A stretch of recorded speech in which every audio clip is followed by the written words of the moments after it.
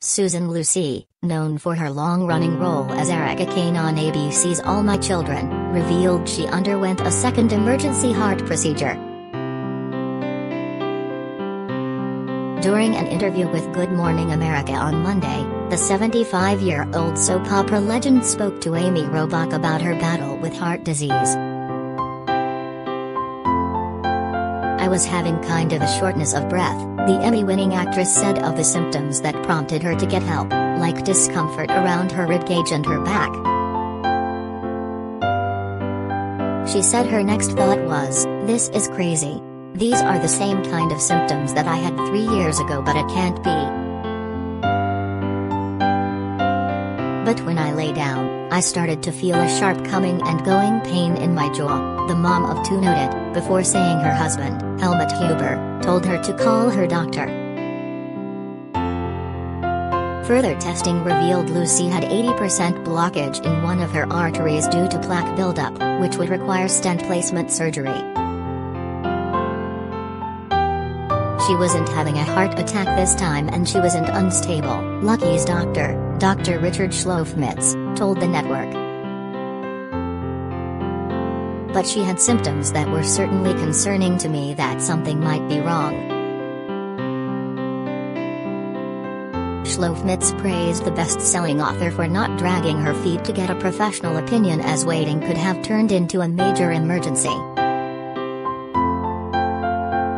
"Listen to your heart and act on the symptoms," Lucci urged viewers. "Give yourself permission to take good care of yourself. Be your own best friend. Be your own advocate. You will save your life."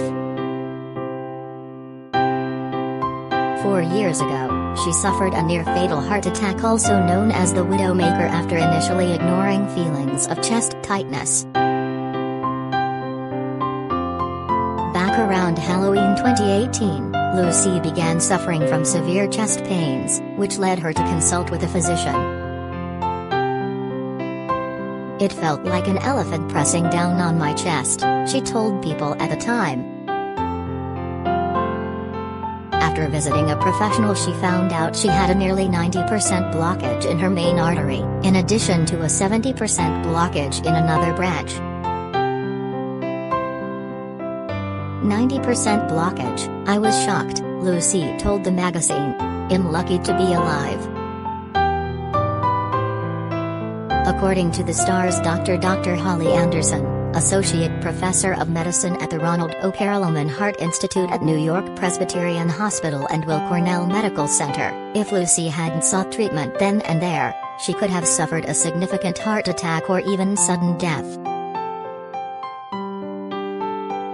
Lucci, an advocate for the American Heart Association's Go Red for Women campaign, decided to share her story to shed some light on heart health, particularly for women. "As a woman, you think about breast cancer, not a heart attack," the star explained. "Every EKG I had was great. My blood pressure was on the lower end of normal.